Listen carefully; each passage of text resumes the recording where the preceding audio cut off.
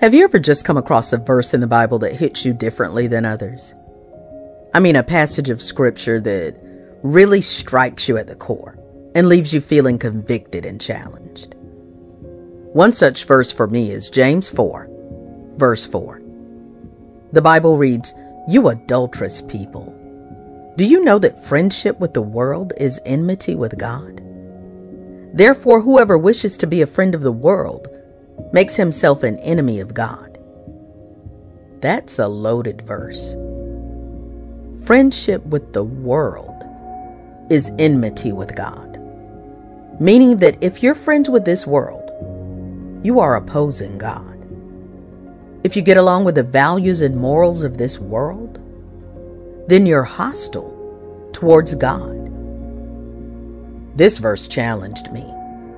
So I began to ask myself, how am I different from the unbelieving world in which I live? How is my mindset different? My perspective, my priorities? How am I, a born-again Christian, different from the world that I live in? How do I conduct myself? How am I as a child of God different from an unbeliever in this world? So let's look at it this way. When I'm facing difficulties and going through hardship, how do I react? How should I react? Firstly, the Bible tells us in James 1 verses 2 and 3, "Count it all joy, my brothers, when you meet trials of various kinds. For you know that the testing of your faith produces steadfastness." The meaning of this verse is that we are at times tested in order for God to produce greater things within us. Now, the worldly view would tell us that if you're going through tough or difficult times, find a coping mechanism, find an outlet, a release. And 9 times out of 10, that outlet is some form of ungodly behavior. But the emphasis from the worldly view is on you being in control and finding a means to relieve yourself from the difficulties you're facing. But the godly view is that when you meet trials of various kinds, walk by faith and not by sight. Lean not on your own understanding. The difference here is that you are looking to God instead of some quick fleeting pleasure in this world. Now, how does a Christian react versus an unbeliever when they are disappointed and discouraged?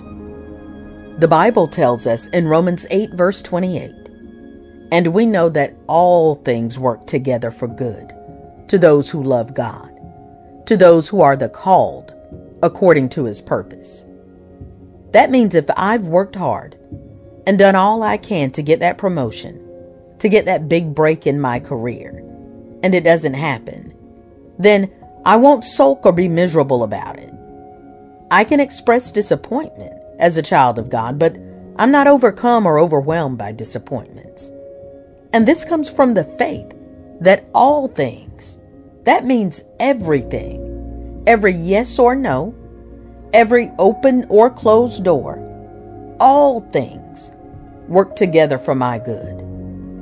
But the worldly view is one that would not have as much hope or joy. It's a view that would entice you to complain, to sulk and wallow.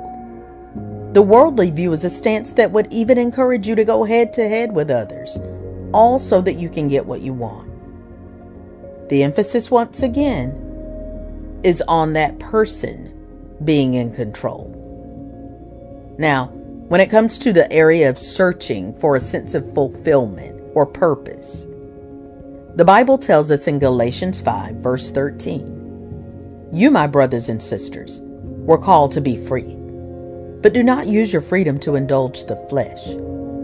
Rather serve one another humbly in love. Children of God are called to be servants of the kingdom, just as our Lord and Savior Jesus was when he walked the earth and gave his life." The worldly view is that you only have one life to live. Do what's best for you and live your best life. It's a dog-eat-dog world. Only the strong will survive. Every man for himself and God for us all. Ever heard those sayings? The emphasis again is on you. But the godly view is to serve. Serve for the glory of Christ. Serve the body of Christ. Be a servant and put away selfish desire. That's where we as Christians should get a sense of fulfillment. The next area is to do with the decision of dedicating your life to a career and building success, or truly living for God. Well, the Bible says in Matthew 6, verses 19 and 20, "Do not lay up for yourselves treasures on earth, where moth and rust destroy and where thieves break in and steal. But lay up for yourselves treasures in heaven, where neither moth nor rust destroys, and where thieves do not break in and steal." You see, the worldly view is that you should work hard, be driven to success, be driven to stardom, make as much money as you can, spend it wisely, save, accumulate. You can do all of that, but the emphasis once again is on you. But the godly view is that you should be content with what God has blessed you with. And instead of building wealth in material things here on the earth, store up treasures in heaven. So you see, there's a clear difference between how the world reacts and how the Christian should react. And this applies to all areas, even down to your decisions on which words to speak. The Bible says in 2 Corinthians 5, verse 10, "For we must all appear before the judgment seat of Christ, that each one may receive the things done in the body, according to what he has done, whether good or bad." The message is that I need to live my life, make my decision, choose my words, knowing that one day I will have to account for my actions before Christ. The world, on the other hand, will tell you to speak your mind. You have to be ruthless to get to the top. Do whatever it takes and don't be afraid to offend people. In this context, we're talking about intentionally offending people. Once again, the emphasis is on you. I encourage you to live as the Word of God directs us to. To help myself do this, I regularly hold myself up against the Word of the Lord. I hold it up to see if my actions are matching God's requirements for a Christian. This means that if I am to live in the truth of Philippians 3, verse 20, which says, "For our citizenship is in heaven, from which we also eagerly wait for the Savior, the Lord Jesus Christ," then I'm to have a mindset that is focused on things above, on heavenly things, on whatever is true, whatever is noble, whatever is right, whatever is pure, whatever is lovely.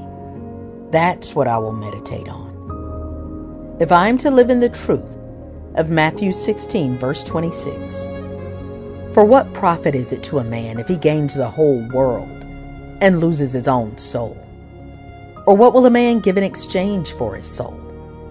Then my goal in life, my mission in life, is not to be successful by any means necessary.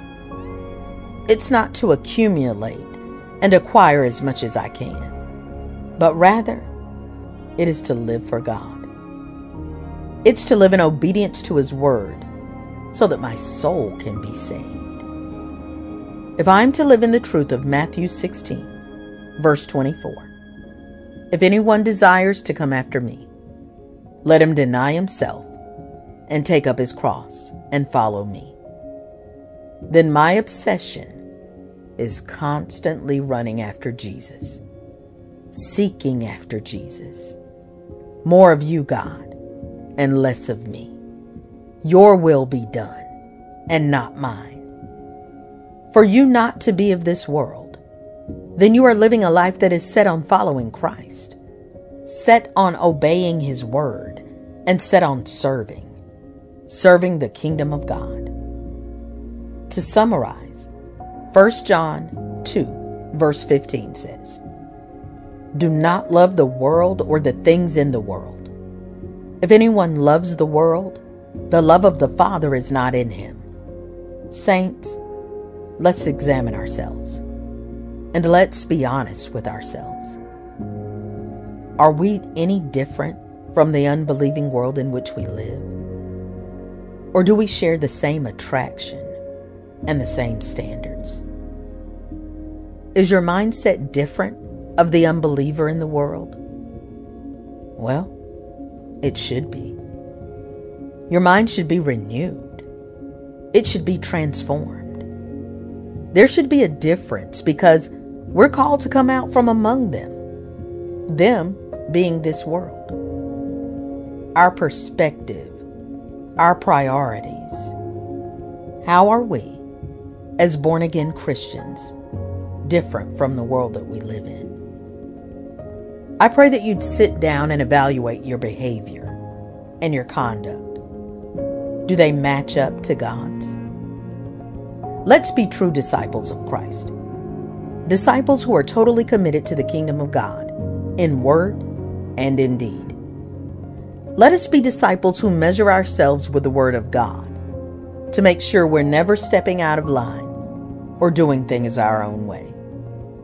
Let's be disciples who are doers of the word and not simply hearers.